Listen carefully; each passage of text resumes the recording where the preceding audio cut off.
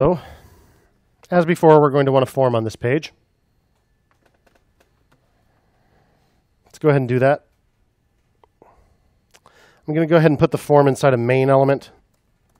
So I could have like header, main, footer, that kind of thing. Sure.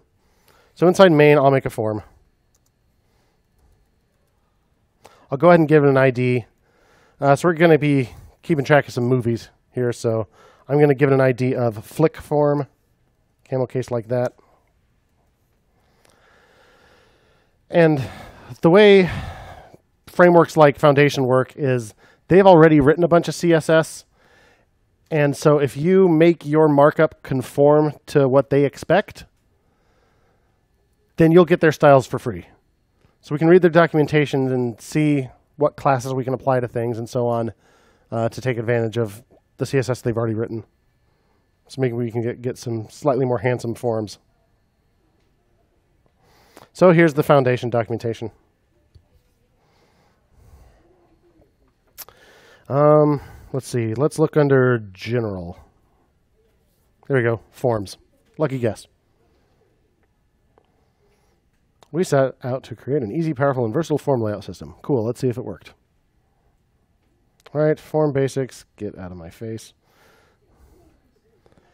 So there's a bunch of stuff here. Label positioning. Inline labels and buttons. Attach extra controls to the left or right of an input field. So have them, have it look like this. I kind of like that. Here's the label. Here's the field. Here's the button. Let's do this. So it looks like if you put it inside a div with a class of input group, ignore the label for now. If you put a class of input group field on the input, and then you make a div with an input group button class, and then you put a button inside that. Looks like that's how they're doing this. So let's go one step at a time here. We put the whole thing inside a div with a class of input group. Using my handy dandy little Emmet shortcuts, I can just type, what was it again? Input group dot input group. Just write the selector, and it expands into the element. Div with the class of input group. Then we want an input with a class of input group field. So what if I say input dot input group field? Yep, sure enough. Input type equals text, class equals input group field. Then a div with a class of input group button, and the button goes inside that. Okay, so dot input group button, and then we put a button inside there.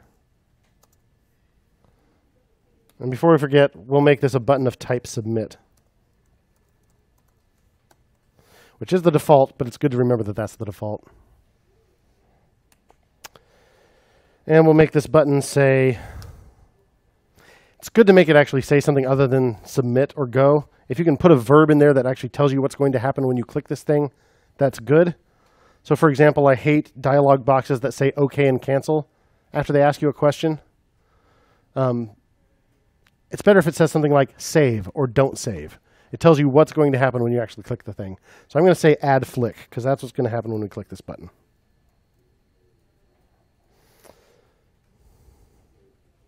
Notice another way to make a button. There is an input of type button. Oh no, that is an input of type submit. There's that too. There's input of type submit. There's input of type button. It's less flexible than the button element because you can't put anything but text inside it. But anyway. They also put a class of button on there because Foundation includes some styles for buttons. And if you put the class of button on it, we'll get those rules. So let's go ahead and do that. It's already a button, but we'll put class button on there.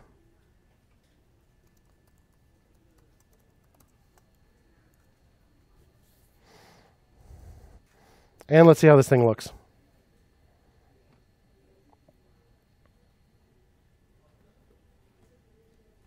Hey, not bad. It's the full width. We got our button here. I'll switch over to the HTML here in a sec. Here we go. So we have a main element, have a form. Inside the form, we have an input group, div class input group. On our input, we put a class of input group field.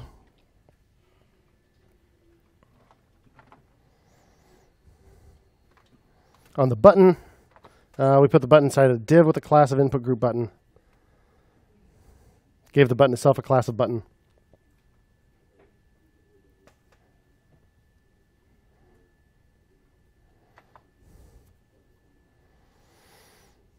Cool. Not bad looking. We can go ahead and do some of those usability things that we did last time, just right off the bat. When I refresh the page, the input doesn't have my focus yet, right? So let's autofocus it. At this point, this input is getting really long. So I'm going to put some line breaks in here. When an HTML tag is getting too long, this is the way I tend to do it. I just put each attribute on its own line indented. And then at the end, I outdent the angle bracket to line up with the first one. This is also really common in React. So that's why I do it in this particular style.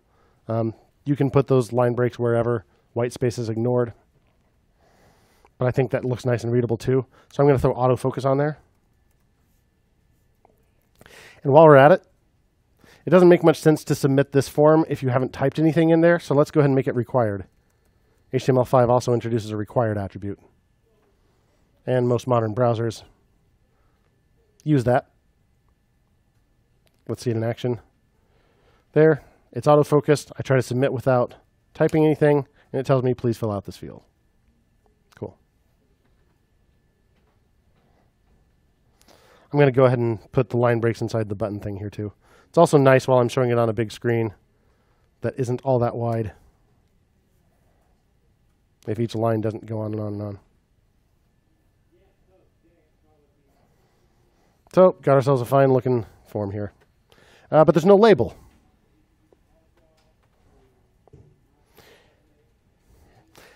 Ever see forms where instead of having a separate label, it actually kind of labels it inside the text field itself, and then that goes away when you start typing in it?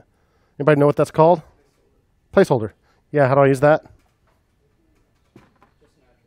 Just an attribute. So on our input, we can add an attribute called placeholder. Whatever we type in there, name a flick.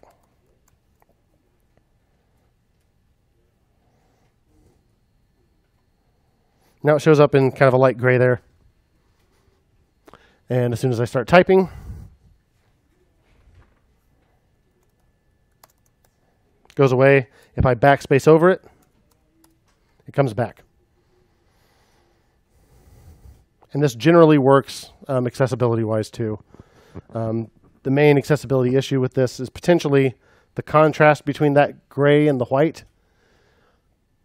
If people have trouble seeing contrast, that might be awfully close to white. You can target the placeholder with CSS and make it a different color if you need to. All right, good. Nice looking form. Let's commit it.